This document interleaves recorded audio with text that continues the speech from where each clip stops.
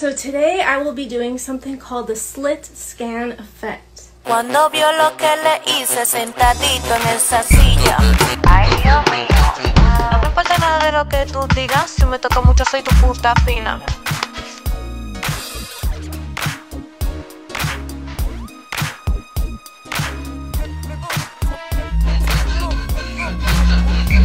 Ready for my shoot, but first I gotta crimp my hair and do my makeup.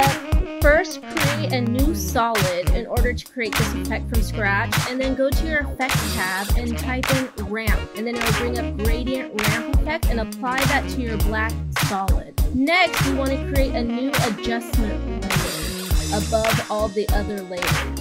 So here's our adjustment layer, and we're going to go to the time displacement effect and apply that to our new adjustment layer. And then we're going to hide the black solid because we don't need it anymore. And then we're going to play it back, and the effect looks great without me even tweaking anything. I get to the park, I'm not as athletic as I thought, but I can move around and do some stuff with a Slitscan effect or the Lumetri color effect tool that adds really great color to iPhone. I can't wait to go home and edit. I've been wanting to try this for so long, and today I finally figured out how to do it. Sorry, I'm not good at talking to the camera, but I do know my way around After Effects. It sounds kind of dirty. It's not. It's actually a really cool effect. You can do it in After Effects, but there's also a plugin that makes it a lot easier. So I can show you how you can make a video like this too.